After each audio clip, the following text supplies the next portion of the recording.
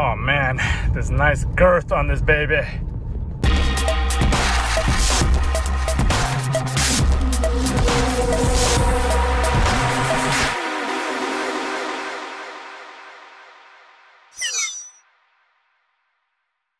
Hey guys, welcome back to the channel. So a while back you saw I had a video where I was wrapping the steering wheel right here with that red stitch leather that I got on eBay for like 30 bucks.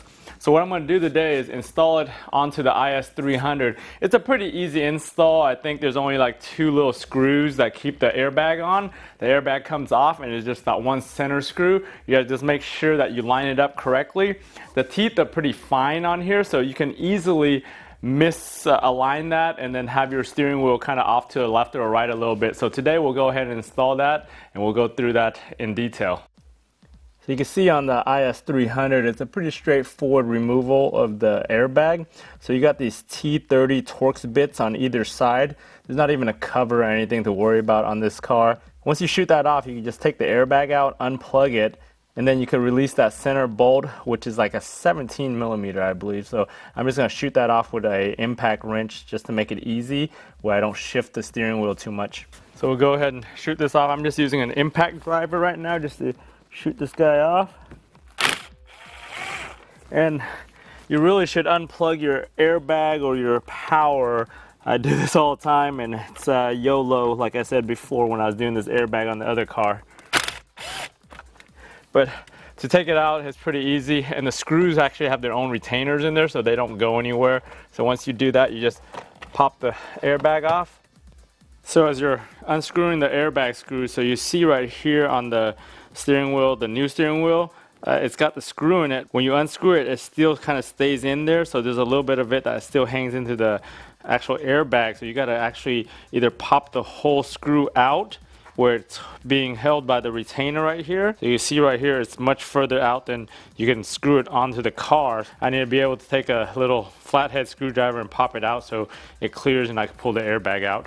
Maybe the easiest way is just to pry the little plastic here. Yep. Pry the little plastic on mine and it pops the screw out. And the airbag pulls right out, and then just unplug it.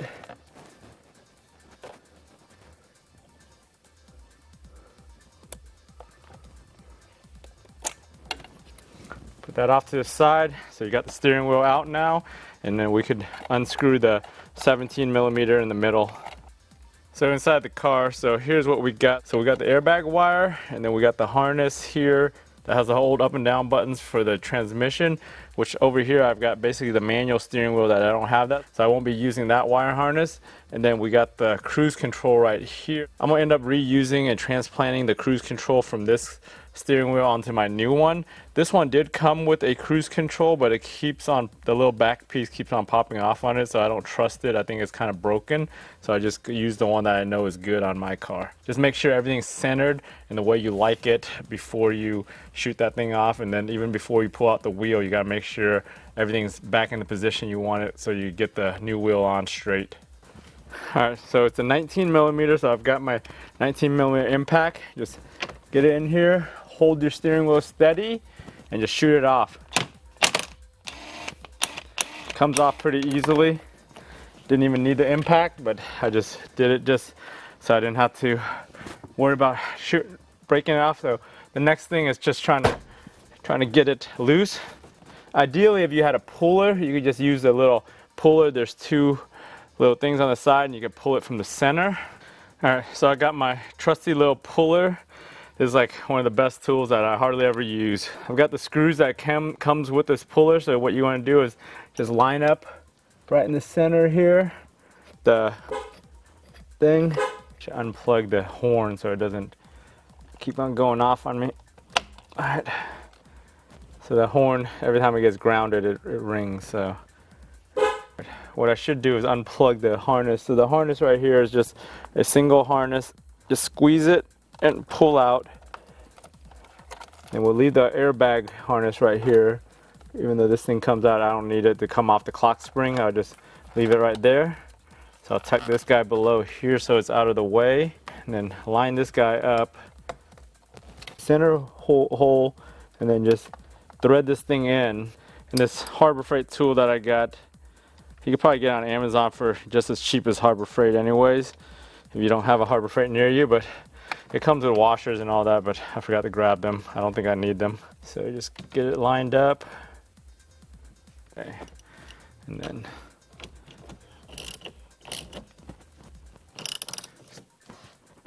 turn it until it pops. Oh, there. And then once it pops, you're good. You just unbolt these two guys back out and then pull the steering wheel out. Before you pull it out of this teeth, just make sure that it's centered the way you want it, so when you put the new one in, it doesn't go out of place.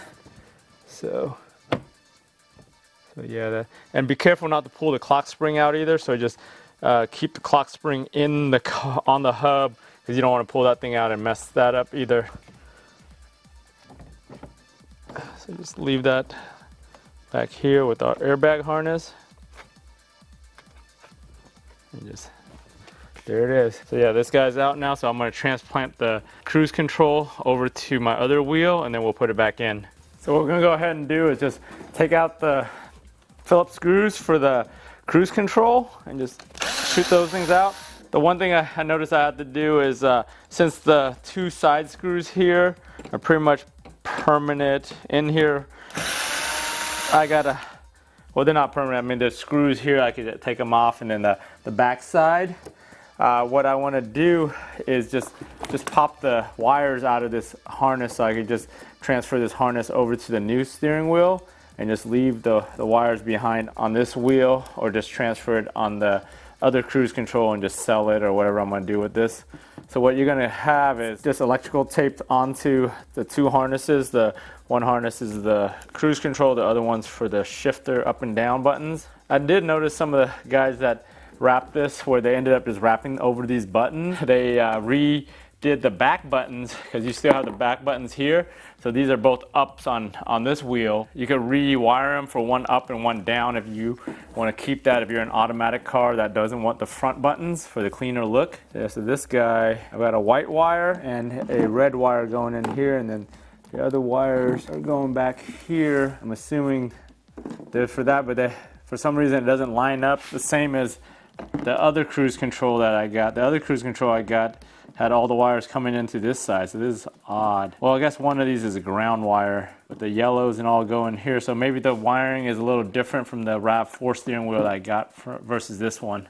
So I just got my multimeter just to test these wires out. So I tested the switch I got from the RAV4, so the wiring is correct. So on the RAV4 or any other non up and down Tiptronic steering wheel, what you're going to have is you're going to have three wires. So you have the blue wire, which is the ground wire. It's going to be on the furthest pin over here, right? And then you got the middle wire, which is the red wire that goes inside here on the red. And then the white and black wire is the ground. So here the ground goes straight to there, so it only uses those three pins on this side. On the automatic steering wheel that we took out of the IS, it's got the same blue wire for the ground, it's got the same red wire that goes into the cruise control, and then it's got a yellow wire. So the yellow wire is actually routed back, and it's actually the ground wire. So right now, if I measure the continuity on this white wire right here, and this yellow wire in the same position, it beeps, so that means it's on the same node. For the Tiptronic, you got a black wire and a red and blue. The red and blue share the same pin together, and then the black and white share the same pin. So I'm gonna test this last one to see if it's on the same node, if it's the ground wire for the thing. So it's not on the same node there, and it doesn't share either one of those. So somewhere in this wiring, it all loops back to that ground. So I'm gonna just go ahead and take the Phillips off and see what I can do as far as figuring out this wiring.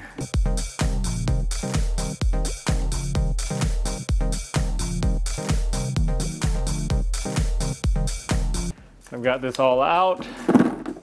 I'll go ahead and mess with the harness now. So I figured out the wiring a little bit better now. So each one of the switches uses a yellow, and the yellow is actually ground. So the ground wire from this guy goes through, and I think it just solders inside this loom somewhere, and it goes out to these yellows. So each switch has a yellow, which is ground, and this has a ground, and it goes back to here, which is a yellow, which is the ground, right? So the up on the back side uses a blue and a red wire, and the blue and red wire goes to the same hole over here, which is the second one over. And then the down, which is the front buttons right here, they use a white and a black, and it goes into the first plug on this end right here. If you ever want to just rewire your back buttons to up and down, you could just swap those two wires on either end, and then you just switch it for up and down if you want to stay automatic but have the clean front, no buttons on the front look. So what I'm going to do now, I'm just going to hack this up and just keep this piece, so that way I can still put the rest of it back together using the RAV4 one on the old steering wheel. So what we're going to do is try to pop these wires out of here. This is that RAV4 one that I got from the other manual steering wheel. So what I'm using is just this little pick kit I have, and I'm just popping the cover on the back of this thing off so I can pull the wires out of here. Just carefully pop the back side of it here off. It allows you to get into the pins, and then you can pop the pins off and then just pull the wires straight out. Into there. Just pull the, it's just a little lock tab. Pull the first wire out, second wire out. I'm going to reuse that plug. I'm going to pull the one out of the IS over here, and then I'm just going to make new connections for the ground wire, and then I'll redo it, reuse that one, because this one's a little bit older. The thing was popping out. I just got to JB weld it back on this one, and then the steering wheel should be good.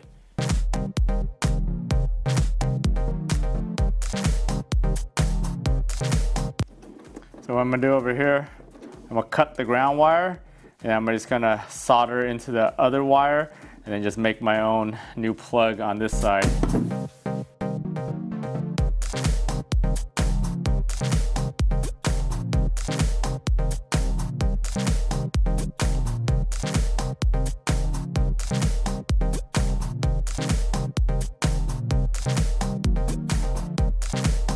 So I got this thing all put back together. So this is the one, the original IS one that I transplanted over to this harness. So you can see that I basically got the new wire, ground wire into there with the thing plugged up, so I'm good there. And then I attached that RAV4 one that I had onto here, and I tapped in the ground wire, plugged it in, and I've got this for the old steering wheel back. I just need to do a little quick fix on here because this thing's been popping out because there's a little nub here that's kind of worn down on here that won't keep it in, so I'm gonna just JB weld that. Luckily on the design for the newer one, which is the IS one, they put a screw there so you don't have that issue with it with the popping out. So we'll go ahead and put the wheel back together now. So we'll go ahead and just stick this guy right through the hole, get the screws back, and then just screw that in and get this tucked away over here. Plugged up the horn.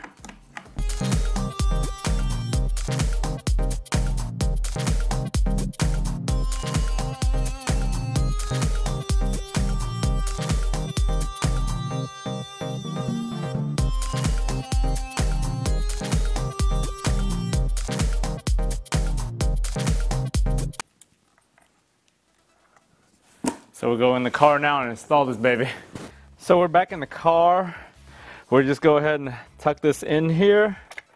Pretty easy reinstall. Just like I said earlier, make sure you align it, the teeth in correctly, and get the wheel to sit where you need it to sit.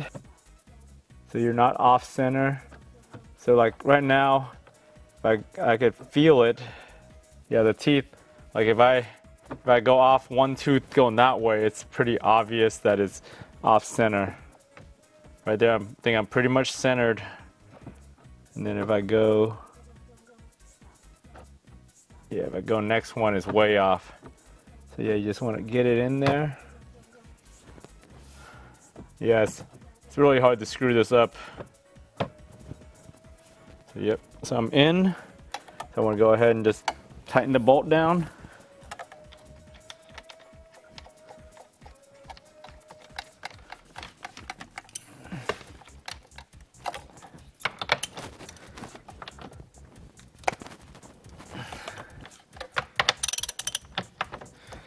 Tighten as much as you can. I don't know what the torque spec with this is. I'll post it down for those that are interested, I'm just gonna hand tighten it. Just make sure it's fully tight. Plug that guy in, make sure everything's working. Make sure the horn works. This little thing right here that kind of floats, what it is it's just isolated from the ground, right?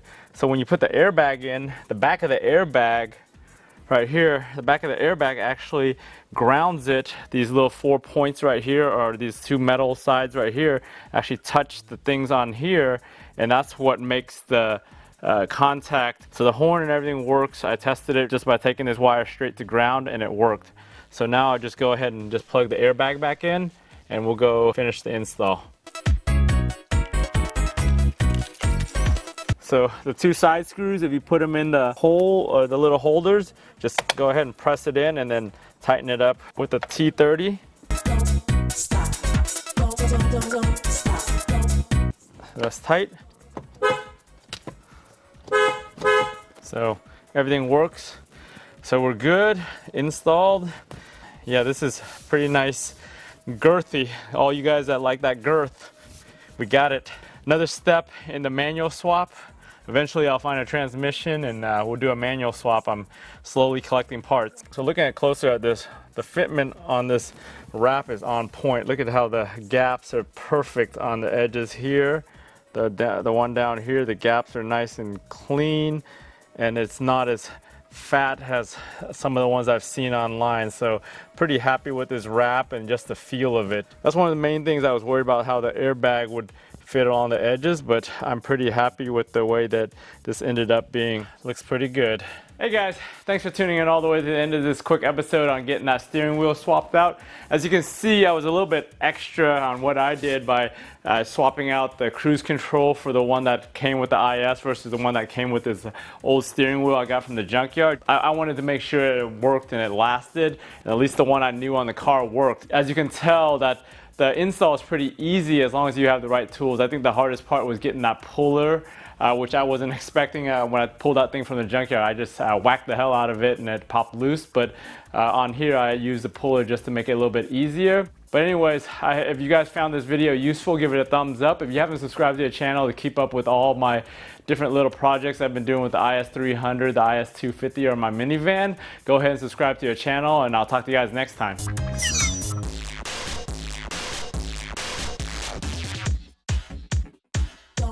Don't stop.